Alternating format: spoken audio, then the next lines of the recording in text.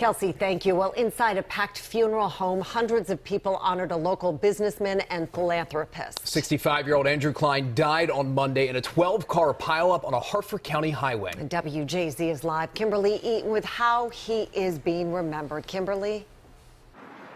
Well, Mary, at the funeral this afternoon, one of the speakers there said Andy Klein's fingerprints are on Hartford County. That's where he was well known as a local grocer, but even more so as a charitable businessman. Generous but humble.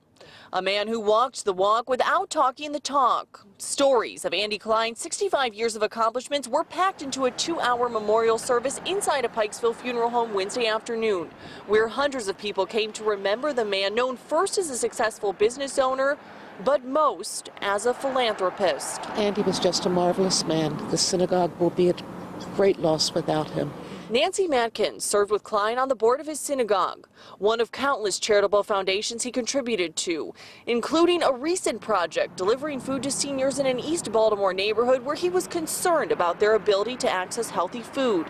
And that was something he specialized in as a grocer and president of Klein ShopRite stores, where he did business with Bill Griffiths. Andy was just a puppy when he was starting out under his mom and dad, but he came a long way and really built the business for the Klein family. Very nice person, very nice family. Klein was one of 2 people killed on Route 24 Monday morning when, in a cruel twist, a ShopRite truck plowed into a line of stopped cars. Second-grade student Trip Johnson also died in the crash.